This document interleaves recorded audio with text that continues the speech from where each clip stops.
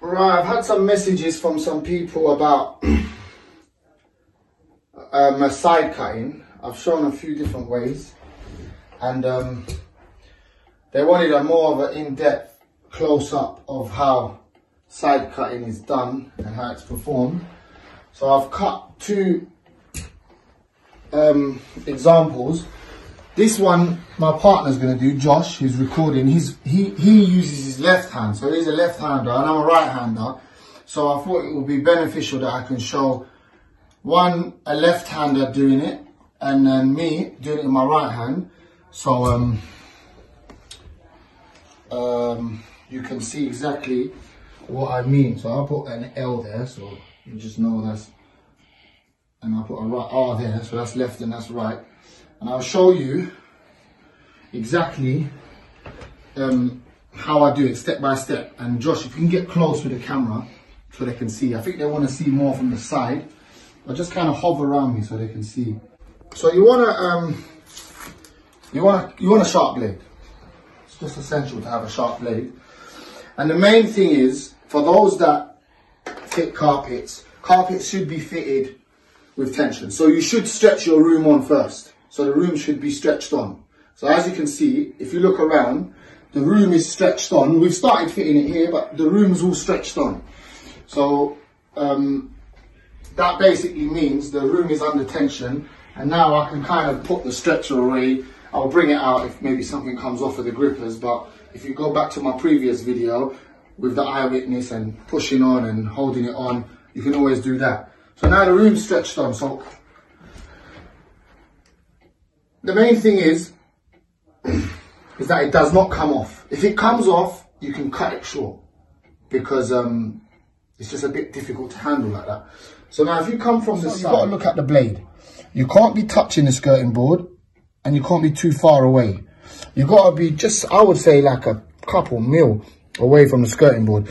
And you got to, so when you're pushing, don't try and be as fast as, like, you just want to get over and done with it and you think by doing it fast is doing it good. No, you just got to just keep an eye on it.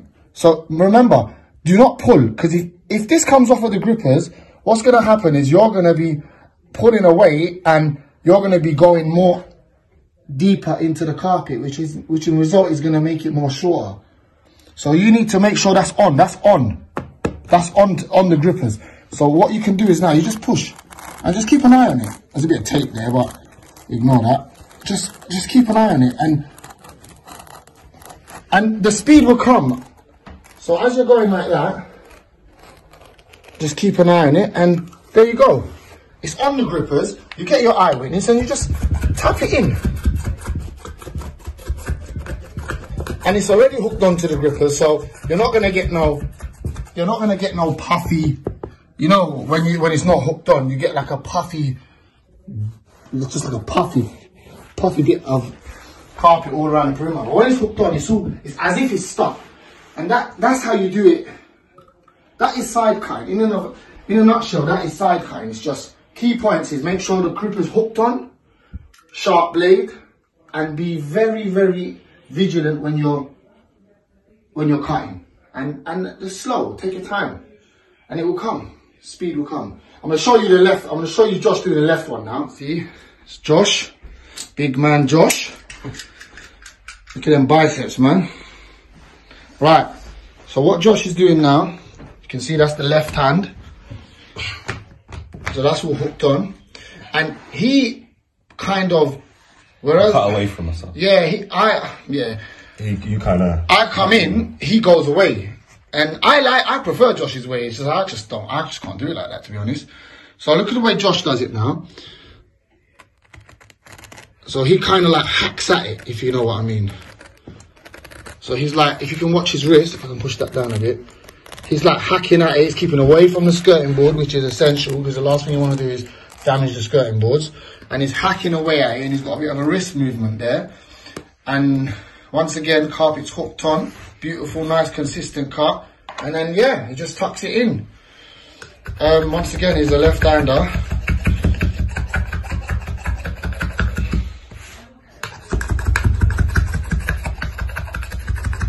He just putting his right hand on the gripper just to make sure that the carpet stays down. But yeah, you can see that now. That to me looks like a nice finish.